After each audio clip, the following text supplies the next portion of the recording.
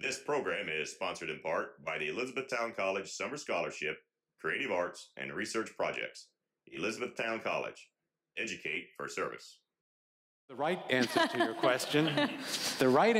your question, is you look on the archive, archive.org, and look for a paper by Frank Wilczek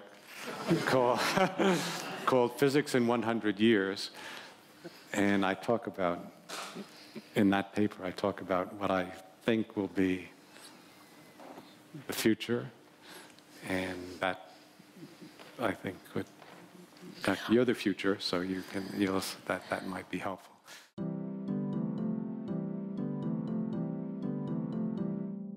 The paper Wilczek is telling the girl to read is the one that issues his challenge, which I hope I've convinced you is the path to seeing how Einstein's double revolution of modern physics, quantum mechanics and relativity theory, is comprehensive and beautifully self-consistent, even if it's not finished. All we need to do to see the beauty is to rise to Wilczek's challenge and model physical reality, Einstein's real external world, as a block universe governed by adynamical global constraints in accord with no preferred reference frame.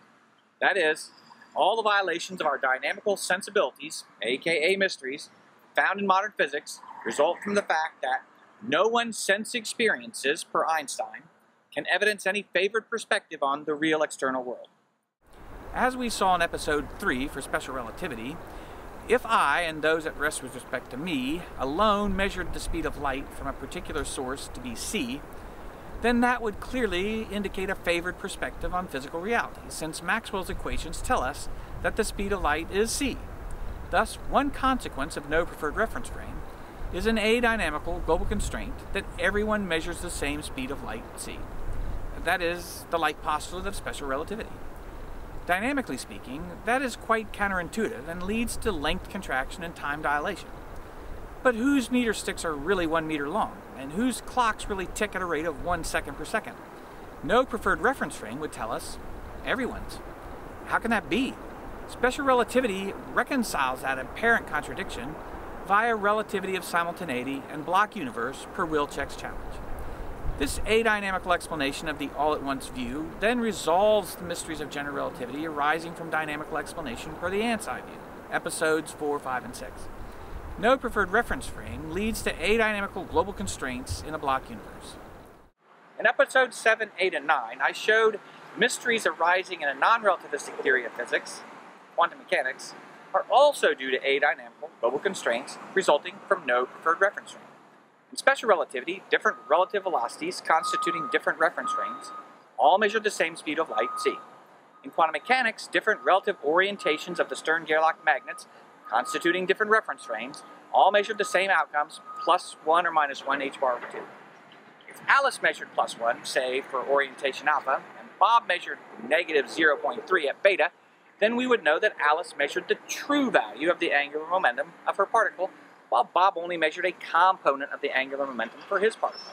Thus, Alice's Stern-Gerlach magnet orientation, her reference frame, would constitute a clearly favored perspective on physical reality.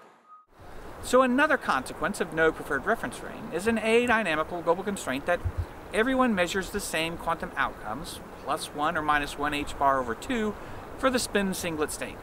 This means our conservation principle, adynamical global constraint, can hold only on average between different reference frames, with Alice saying Bob's results satisfy conservation of angular momentum on average, while of course Bob says the same thing about Alice's results. And this means there is no trial-by-trial conservation, that is, no causal mechanism or hidden variables to produce a dynamical counterpart for our adynamical explanation. Just as in relativity theory, no preferred reference frames leads to an adynamical global constraint in a block universe. While Smolin was right to say that Einstein's revolution is unfinished because we need to reconcile the formalisms of quantum mechanics and general relativity, he was mistaken when he said we don't understand quantum mechanics because it's wrong.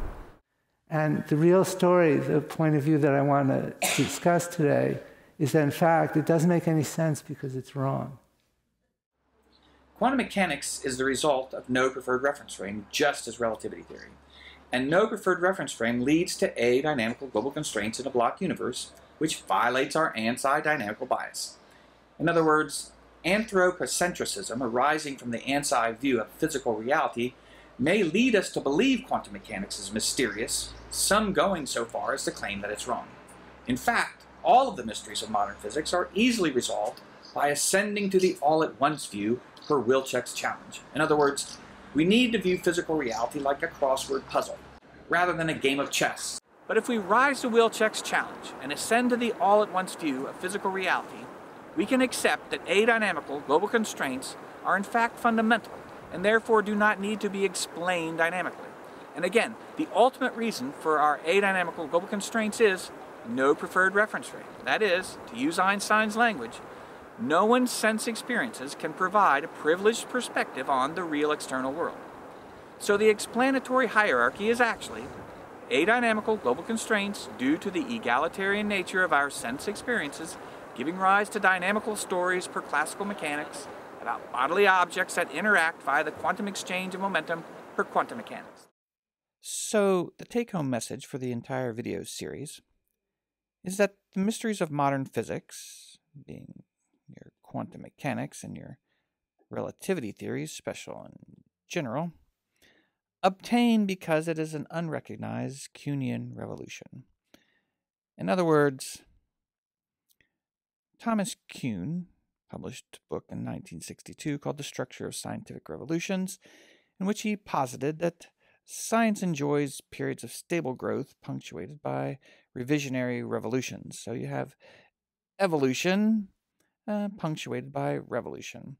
And when you go from one paradigm to the next via revolution, you have a failure of comparability.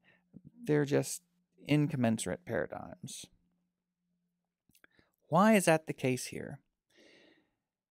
The reason that we're having that trouble recognizing modern physics for what it is that we are expecting our dynamical sense experiences of the real external world to be fundamentally explicable in dynamical fashion. But modern physics is telling us that the most fundamental fact about our dynamical sense experiences is that they cannot provide a favored perspective on the real external world. That is, no preferred reference frame. Not that they are explicable in dynamical fashion. And as it turns out, that means our dynamical sense experiences are only fundamentally explicable in a dynamical fashion in terms of constraints per Wilczek's all-at-once view. If you want to see how other mysteries in physics are resolved, for example, the measurement problem and the apparent contradiction between our dynamical experience and the block universe model of physical reality, just read our book, Beyond the Dynamical Universe.